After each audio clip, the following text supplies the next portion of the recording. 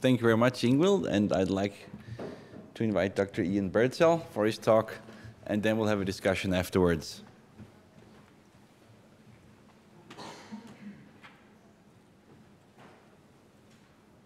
I always wanted to.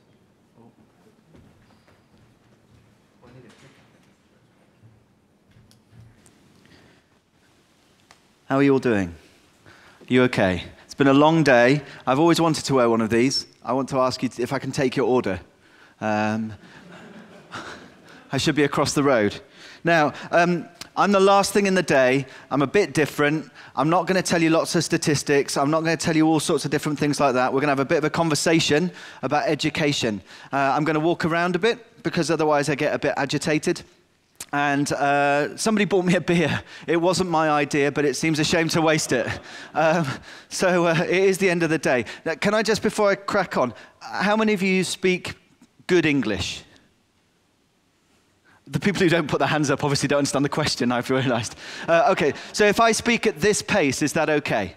You're all good with that? Okay, good. I talk quite fast, you see. So this is who I am, and I'm going to talk to you about something called FOAMed, and we'll come on to that in just a second.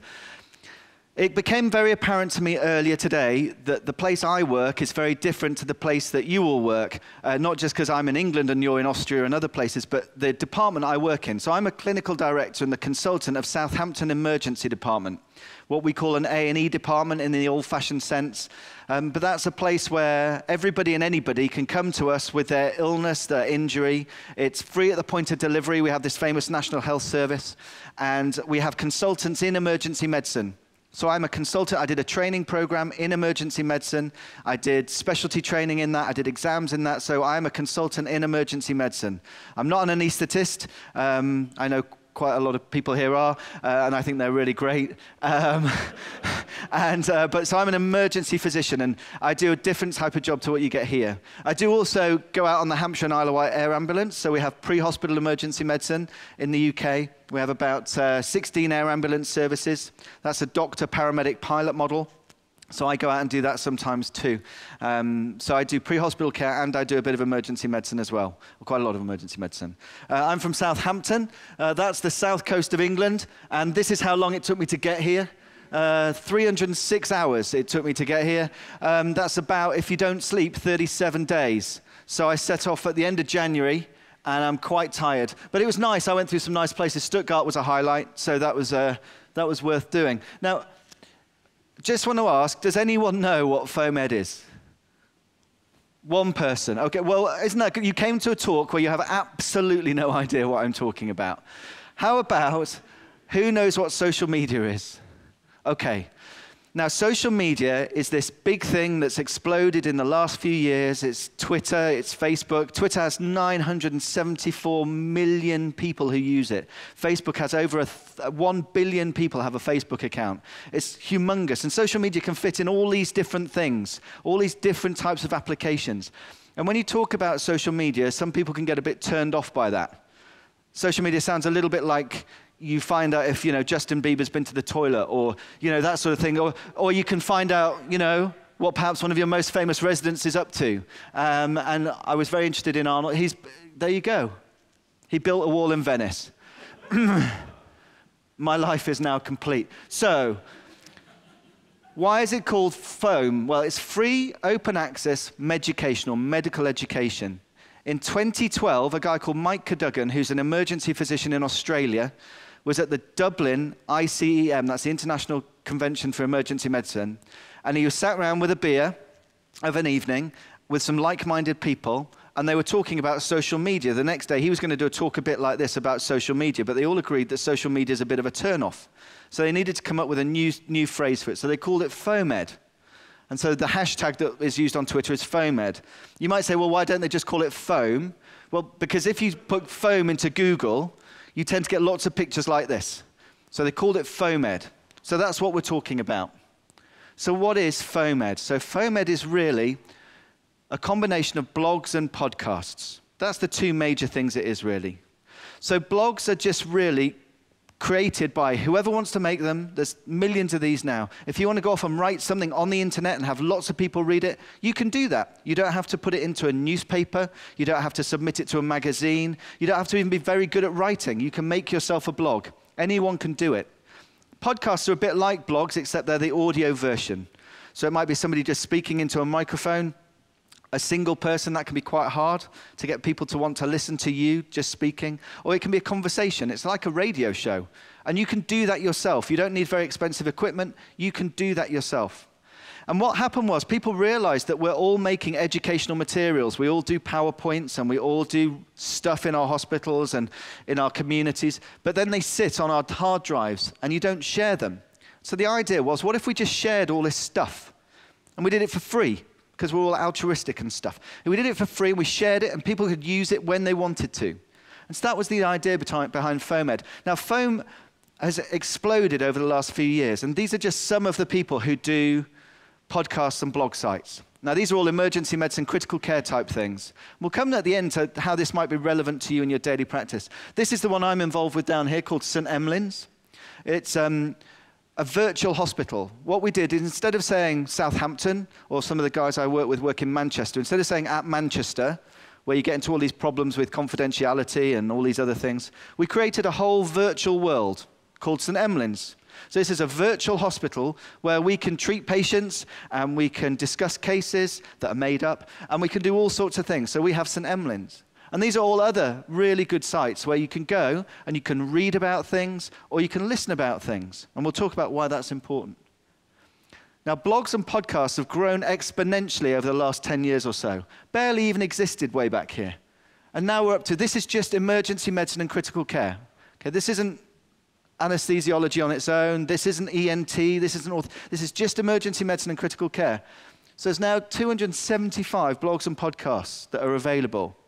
So loads of stuff out there that's free, that today, with your phone, by the way, the internet connection here is amazing. You don't get that at every conference. With that, you can go and look at this stuff today. You don't have to pay anything for it. It's free. Now, these are happening in all sorts of different languages. I think 17 different languages, something like that. Now, you'll notice up here, German. Don't like to point it out, but you're lagging behind the English a bit. We do like to point out when the Germans are lagging behind the English. So really, there's a real opportunity for the German speakers amongst you to get in there, to start thinking about writing blogs in German. An emergency medicine podcast in German. Think of that. And here you are in Austria. So a couple of brave souls doing their blog in Austria. You'll notice down here, actually, it's not, the UK, we've got 19. The USA, they can't stop talking about themselves, can they? It's just about... So it's 102 sites generally about themselves. But no, there's a lot of good stuff coming out of America as well. Now, how do you know that the stuff, this is one really common thing. People say, well, how do I know if it's any good or not? How can I trust whether or not the thing I'm looking at is worth reading? How do I know that what you're telling me is true? Well, how do you know that anything that you're told is true? How do you know that Christoph did a great lecture earlier today, and he did some great slides, and I have to say he spoke with a degree of authority, and I thought he probably knows what he's talking about. But how do you know that that's true? You have to go away, you're intelligent people, and you look at it, and you think about it, and you come to your own conclusions. People say, well, all this stuff on the internet, it could be mumbo-jumbo. You're bright people. They don't let just anybody do the jobs we do. So you can go away, you can think about it, go to other sources. If we're talking about papers online, we always encourage people to go back to the original paper. Read the paper itself, critically appraise it for yourself, but then listen to other people's opinions. It's just like having a big community of people that you can discuss stuff with. There's two sides to education. There's the learners and there's the educators, and we kind of intermingle. So I'm here doing a talk, but I've been learning loads. So there's times when I'm a learner and there's times when I'm an educator. But we'll just talk a little bit about how foam can work for you as a learner, so somebody who wants to learn. So why do doctors learn stuff? I'm not keen on audience participation at the end of the day, because you go, so let me ask you, and everyone just goes. So I'm just going to have an excuse to have a sip of my beer, and I'd like you to think, why is it that you learn? What is it? You've come to a conference, so you're kind of wanting to learn, but what is it that makes you think about learning? I don't know what will happen here. Anyone? I know what I'll do. I'll keep drinking the beer until somebody gives me... No, that's dangerous, isn't it? That's what happened last night. Okay, why do you learn? Patient safety, okay, that's a really altruistic kind of idea. Patient safety, we want to do patient safety, but why is it that you learn? What is it that makes you go and look up something on an evening after a shift? What happens? Curiosity would be lovely. I would love if my doctors that I worked with were curious. But we're not. We work hard. We're curious sometimes. These are some of the reasons I think. Now, you might think it's because I'm a negative Englishman. But I think people learn stuff because they have to do exams. So they go and read a book. They might have been challenged on the shop floor where somebody like me, their consultant, said, so, tell me the 10 causes of clubbing. I've never said that in my life, but anyway. They might have been asked by their seniors. They might have made a mistake. So we often learn in medicine traditionally by making mistakes. It's not a good way to learn, really, because we'd rather learn first and not make the mistake in the first place. And if you ask lots of people who are doing talks, a lot of the reasons why they've learned stuff is because they were doing a talk. So they were asked to tell you something, so they've gone to learn about it. This is all reactive learning. Reacting to a situation so you go off and learn. Now, what I'd like to promote to you is that this FOAMed idea can make you proactive learners. You can become active, you seek out knowledge, learning stuff that you didn't actually have to learn. It just makes you a better doctor or nurse, paramedic, just makes you better at what you're doing. Now, the other great thing about all of this online stuff, you can do it whenever you like. So if there's a podcast that you want to listen to, you don't have to sit in a room as a group like this. You can do it when you're going out for a run, or when you're walking the dog, or when you're in the bath, or when you're in the bath with the dog, or all manner of different things. You can learn whenever you want. You don't have to be in a group. And when you've got busy jobs like we have, it's very hard to get together in a group to do learning together.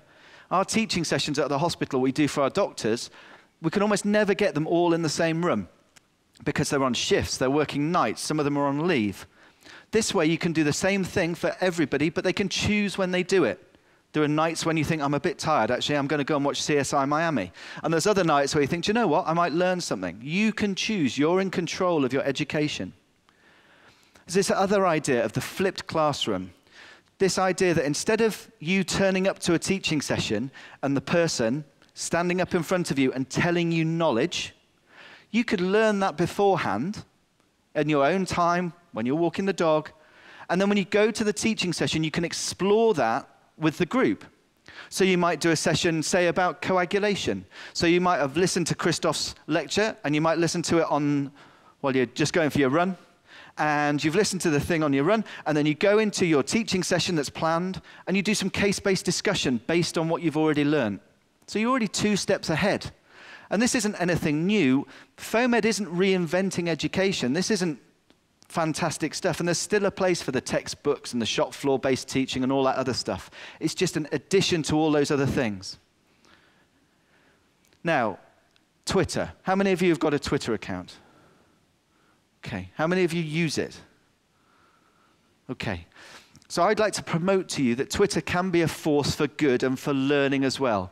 Again, lots of people think it's mainly about Arnie and whether he's built a wall, or whether Justin Bieber's been to visit a children's home, or who's number one, or all these other things. And it's about self-promotion.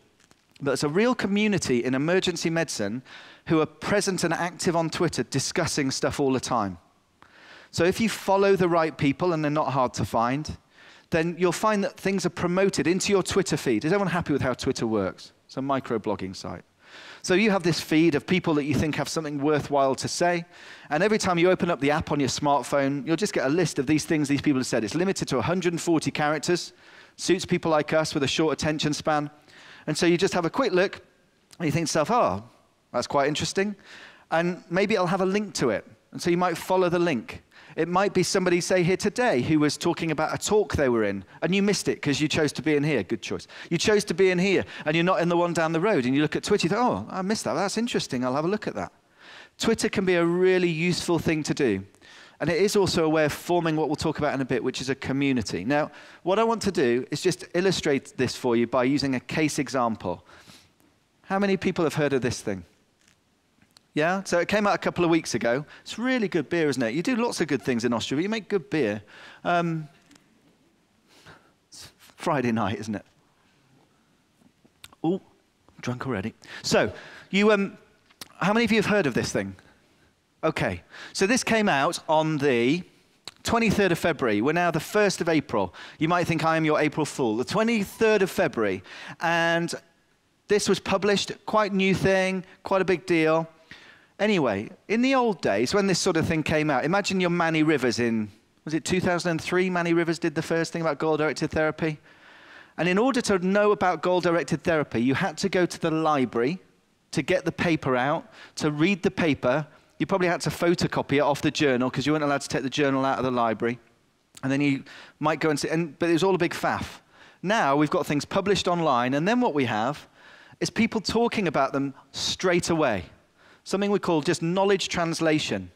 So in the old days, we used to think that knowledge translation, the time between discovering something and it becoming active on the shop floor, took somewhere between 10 and 15 years for knowledge translation.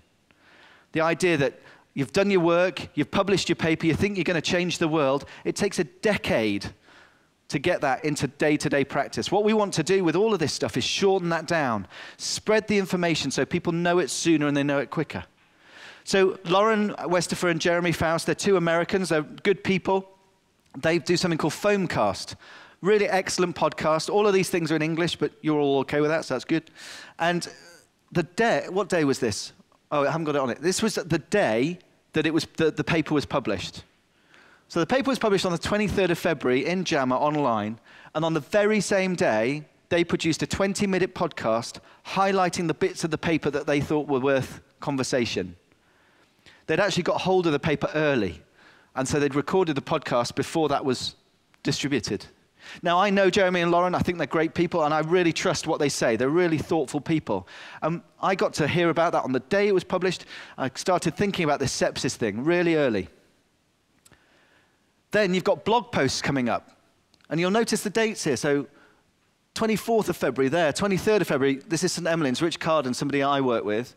They did a blog post about it. Again, not reams and reams of information, but just something about it. It's all about Q-SOFA and replacing SIRS and all that other stuff.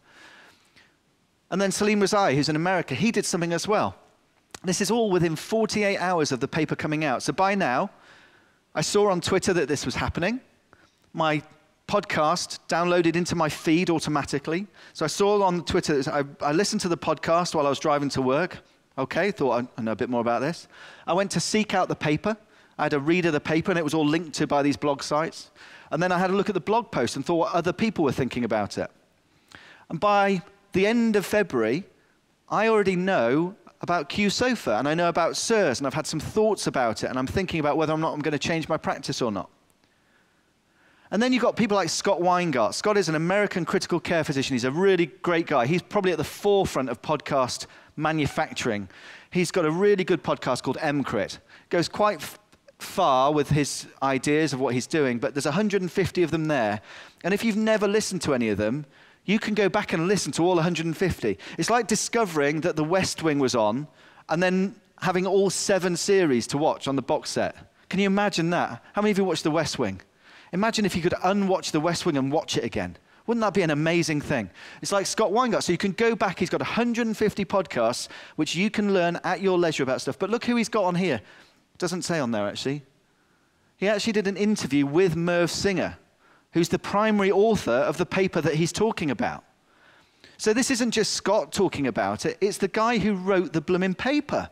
And you can listen to that. Imagine, how would you have spoken to Manny Rivers in 2002? You'd have had to write to him in America and say, can I possibly come and visit you? And it's not going to happen, is it? So Scott did one with Merv Singer. Then with a second author, he did a follow-up podcast to answer extra questions that people had asked on Twitter and his blog site about what had happened in this paper. We're only at April the 1st. This is only 5 weeks ago. And already there's all this information that you can access. Let me remind you, for free. It's not even costing you anything. So why wouldn't you give it a go? There's all sorts of good things about social media, FOAMed. There's also, the only reason I'm here is because of social media. No one would have heard of contacting me before.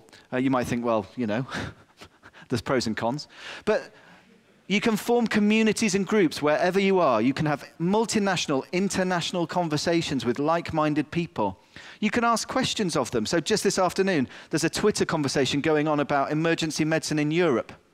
And there's a guy called Yuri Yordanov, who's a guy in Paris. He was actually one of the doctors after the Paris attacks. He led the emergency department response in one of the hospitals nearest to the bomb site.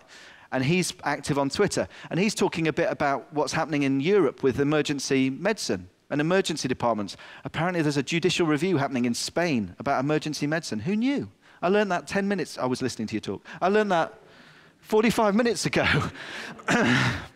So there's all these things, there's all these benefits that you can get, and none of it will cost you anything. You can pick it up when you want it, you can drop it when you don't want it, you can be part of it and be really involved and be part of the conversation. If you're just more introverted, you can sit and listen. You don't have to be communicating, you don't have to be making stuff. If you want to write a blog site, it's not expensive. You can get yourself a relatively cheap site, almost free when you start off, and you can write a blog site. Memories of Graz, 2016. You can start with it today. There's no reason why not. And then you can share your knowledge and your experience with other people.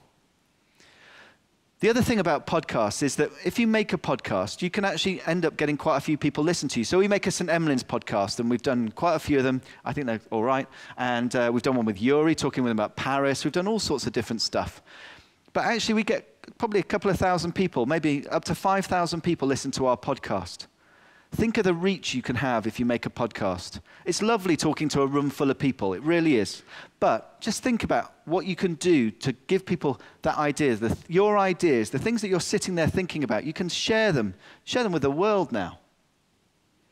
So social media is a great thing. I want to promote it to you as an idea. It doesn't replace traditional education. It will never replace the textbook. There's nothing nicer than having a textbook on your shelf, is there? It gives you a real feeling of authority. You really know what you're talking. I've got Rosen on my shelf, all 3 volumes. £180 it cost me 10 years ago, but it's brilliant. It looks beautiful. And I think there's some writing inside it that's worth reading, but it looks beautiful. Textbooks are there. Shop floor teaching is important. That's there too. This is just some of an addition to something else you can have that will enthuse you, that will make you passionate about your specialty, will introduce you to new friends, and can only be really something that's good. Now, I've put this up because Rick Boddy, who's a guy that I work with, who currently is speaking in Baltimore about troponin. If you want to follow Rick on Twitter right now, you can find out all about high-sensitivity troponin. He's a world authority on it. He's part of the organizing committee, and this is just down the road. You have no excuse not to go to USEM in Vienna. And you'll see lots of people there who are into this kind of thing. And you'll see lots of the Twitter stuff happening and all sorts of things going on in Vienna. So I just want to promote that to you. So foam, why do we do it? We do it for all the reasons I've talked about, but mainly because it's a bit of fun. We have some tough times. We talk about cardiac arrest. We talk about people bleeding to death. We have tough jobs. This is quite hard. What we do is hard. This is a way of just making it a bit more fun. A degree of fellowship, being in it together, sharing stuff together. You've nothing to lose because it's not going to cost you anything. So why don't you give it a go and see if it's something that you want to be involved with? And you can come and join the foam party. Thank you very much for having me. I was delighted to be invited. It's a beautiful country. Thank you so much, and I'm hoping that there'll be a couple more of those now. Thank you very much.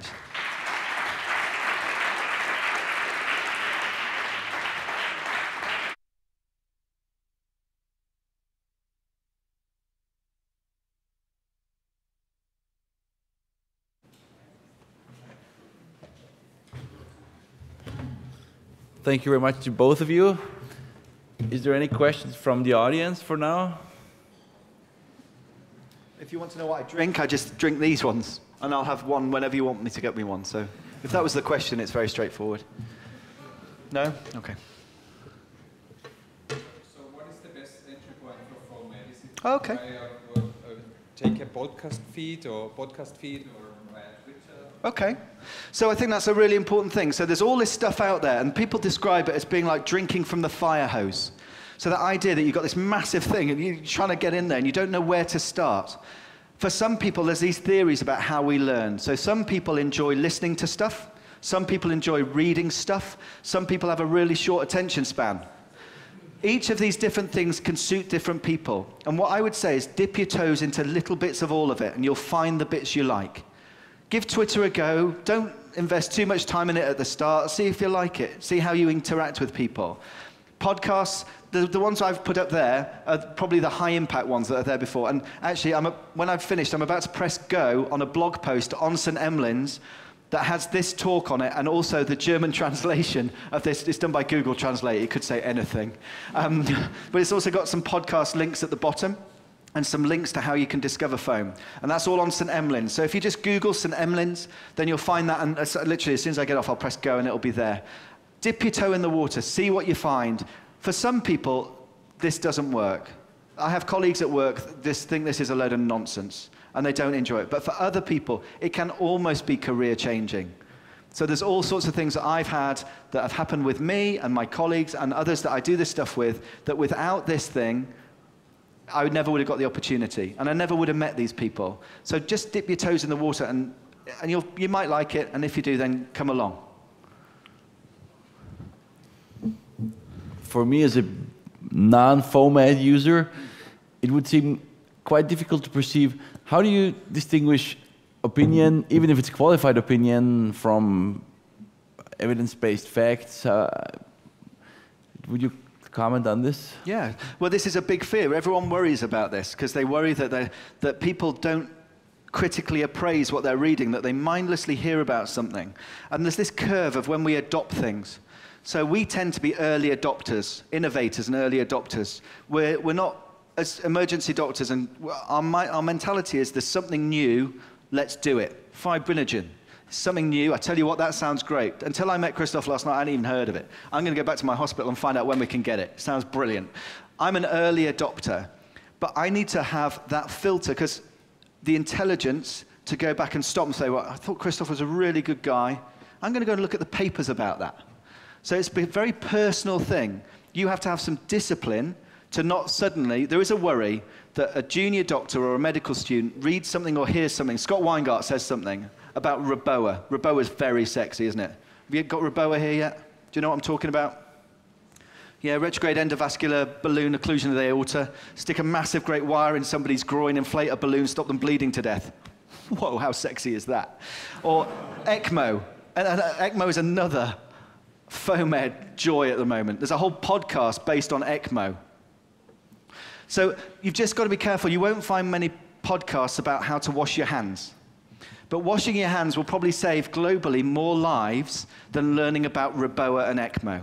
So be mindful that when you're looking at this stuff, it does go down to the sexy end of the spectrum. It doesn't focus on the other stuff. I have to say, at St. Emlyn's, I'm really proud. We do a well-being stream. We've done quite a lot about feelings. I have to say, I'm English, so I do my feelings thing with an Australian called Liz Crow, because, well, she's Australian. Neither of us are renowned for feelings. Anyway, we get together and talk about feelings. So we do have all this other stuff there as well. But you just have to be mindful first of who is it you're listening to. Just like today, you've looked at who was the person doing the talk. And then also, don't just get distracted by the sexy stuff, because actually just being a really good doctor, nurse, paramedic, doing the basics well, may be just as good as learning how to do Reboa. Does that make sense?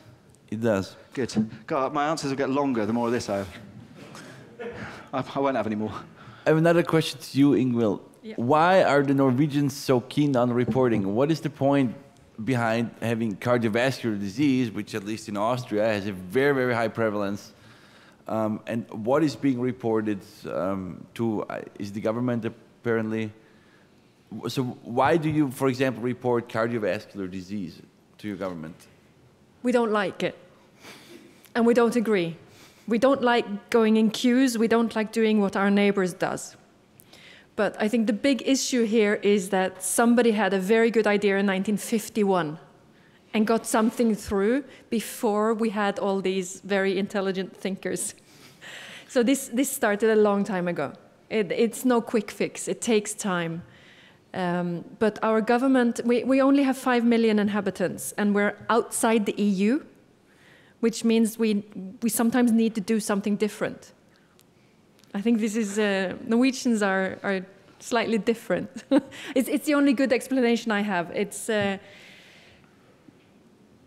I don't know why we do it, and our ambulance personnel really sends me the sheets. I ask them to do extra work, and they do it. But I think it's the feedback. Please.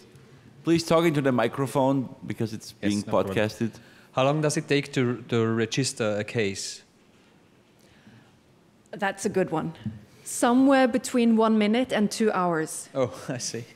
We say approximately 1 hour per case, because sometimes it's very easy. It takes 1 minute. You go there, you find the patient, you start CPR, you stop, it's dead. And sometimes we act like Sherlock Holmes. We go digging for data, we go searching, we use hours and hours to put together everything. The ambulance was there, the air ambulance was there, there was a volunteer ambulance present. So we might have 5 partial cases, we might have no information, but we heard about the cardiac arrest. And these cases take a long time. But approximately 1 hour manpower to start the registration. And the registration is online or digitally or yes, now it is online. We have an online-based registration. But the ambulance drivers do not plot it in themselves. They send the paper sheet to one person in their hospital who does the quality control and then puts it in the registry. So in all, I think we use about 4 to 5 hours per case. But then it's the person treating the patient first, it's the person putting the data in the registry base, it's me doing quality control, sending it back for changes if we need that, and then getting the statistics out. Okay. So it's not a quick job. Any other questions? Christoph. Well, regarding the foam party, I mean, I'm on a very, very old-fashioned email list concerning anesthesia. It's called Hypness. And what I wanted to say also, whom can you trust? You immediately get kind of online peer review when you post something. Yeah. You get immediately online peer review, like either bashing or supporting you. So I think that's also a very good thing. So people definitely will tell you when they don't think you're right. But the one thing about a lot of this, as you'll tell from me a bit, it's very positive. So we do tell people when we think we disagree with them, but we do it in a very polite way. The thing about the internet, you've heard of internet trolls, where people just basically decide to have a pop at you because they've nothing better to do with their sad, pitiful little lives. Those people, yes, I'm talking to you and you on the internet. No, just kidding. But generally, the foam community is really positive. Now, St. Emlyn's, most of the good sites have an internal peer review. So if we want to publish a St. Emlyn's blog post, we have a group of about 5 or 6 of us, and at least 3 of us have to read it and say that we think it's a good idea. And the same with our podcast. So often I'll record a podcast with Simon Carley, who's a professor in Manchester. We'll record it, we'll think it was really great, but we won't publish it until at least 2 others of the group have listened to it, because often they'll hear something different. Now, not every site has that, but you're all very bright people, and you'll work out where that peer review is and how it works. But yeah, Twitter is instant peer review. So one of the things that happened about QSOFA was there's a group in South America that didn't like QSOFA. They felt it doesn't work in developing countries as well as it did in the developed world. And they felt that developing countries hadn't been taken into account during the process. And Merv Singer replied to all of that on MCRIT. But that happened immediately via that online presence. So it can be a really effective way of feeding that back. You do have to be, all I would say with all of this is, somebody said on Twitter today, apply the filter between your ears. So here's something, think about it. Don't go and boast to your colleagues at work that you've just learned something brilliant until you think about it a bit, because you might end up looking a bit silly. But generally, the sites you can trust, you'll work out, and so you don't have to worry quite so much, I hope. I got another question. What's your personal opinion on post-publication peer review? Like the same way? Yeah. I don't mind any peer review so long as they think I'm good. So it's a bit like today. If you've enjoyed the talk, I'd love to hear about it. If you didn't enjoy it, then honestly, keep your opinions to yourself. No, I think they're all, why shouldn't it be important? We've got an age of information. We've got where we can communicate better than any other age before us. So why don't we? In our hospital, I'm the clinical lead, clinical director for my emergency department. And the thing we've worked out that we can do best to look after our patients is if we talk to our inpatient colleagues more. How many of you have got colleagues on the internal service, I don't know, surgeons, internal medicine people, where you just don't talk enough? And one of these things about this is you become very used to talking to people, but it's hierarchical-less. For those of you who speak English, that's a made-up word. Okay, there isn't a hierarchy. So you can talk to a professor or a medical student, and it's all the same. And I think that openness is really valuable. I think that, why wouldn't, if you were proud of your work and you'd done it well, what is there to fear from peer review? Absolutely nothing. If anything, it just adds to your work. So this is just another way that you can do that.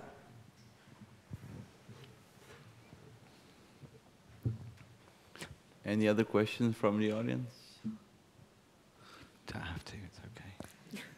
I'd like to ask Ingvild one more question, or we've had a very interesting conversation before about volunteer EMS system and the transition in Norway to a professional system, also how this affects reporting, quality control. Maybe you could share this with us in 3 minutes, because I think this would be very interesting for the audience here, as we are momentarily carried by a volunteer EMS system. Yes, I can share with you what we've done in Norway, and I can say what my personal opinion is about it. We no longer have a voluntary EMS service in Norway. A couple of years ago, the government bought the rest of the ambulances and started paying the people that were working there. So we have no voluntary ambulances being used by the EMS service in Norway. We still have Red Cross ambulances. We still have search and rescue teams from the Red Cross or from the Norwegian People's Aid. We have scouts going on search and rescue missions. So we have a lot of volunteers, but they do not do EMS-related work. This means that when they're part of the Norwegian healthcare system, they have to report cardiac arrest. If we still had a voluntary ambulance service, they could choose not to report. So for me, this is very, very important that we do not have a voluntary service. But my emergency career started in a voluntary ambulance with the Red Cross. So I think they should be taken very good care of, but we need to implement them in a system where education and what they do is controlled. I know we want to help, we just need to help in the right way. That wasn't 3 minutes, but I think it would be my answer. Thank you very much. Any other questions or comments from the audience? We always promise we'd finish on time. That's the most important thing, isn't it? Yes. Finish early. And now I'll switch to German, because now the important part comes, the invitation for dinner. Okay, yeah. Please, am I not invited? Don't worry. It's up to you for interpretation. Hang on. Yeah, Google Translate, that's what I need. Vielen, vielen Dank fürs Kommen. Ich habe noch 2 wichtige Punkte. Es hat heute eine Posterpräsentation gegeben. Da gibt es noch einen kleinen Festakt mit den quasi prämierten Posterpreisträgern. Ich hoffe, dass die schon da sind, Michi. Ja? Und dann nachher darf ich Sie natürlich im Rahmen der Kongressorganisatoren zum gemeinsamen Social Event, nicht Social Media Event, sondern richtigen Social Event einladen. Bitte bleiben Sie noch ein bisschen. Es gibt wahrscheinlich was zu essen, wahrscheinlich was zu trinken. No more beer, sorry.